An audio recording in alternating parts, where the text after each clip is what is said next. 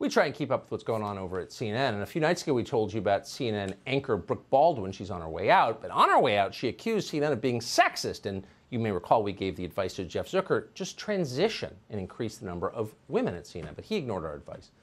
Instead, the channel is doubling down on women hating. Watch this. Well, a couple of things. I don't know everybody else's salary, so I can't say that it's a, and it's a boys club. I just got there. You don't think it's a boys club, as I don't think it's. You're having lunch with Zucker. I'm guessing she's not.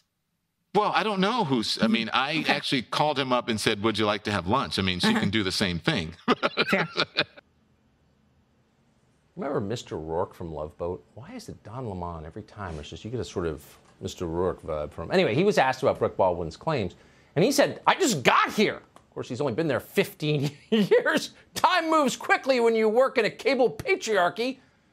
Once you get past Mr. Lemon's denial, we did notice something else. He was mansplaining, if you can imagine.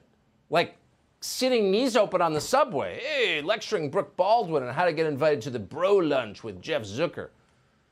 Now, we know that Don Lemon might strike you as the poster child for toxic masculinity, but that's exactly what that was, casual sexism. He doesn't even realize it. Don Lemon needs to check himself and his male privilege. Stop the mansplaining, Mr. Rourke. Well, that's it for us.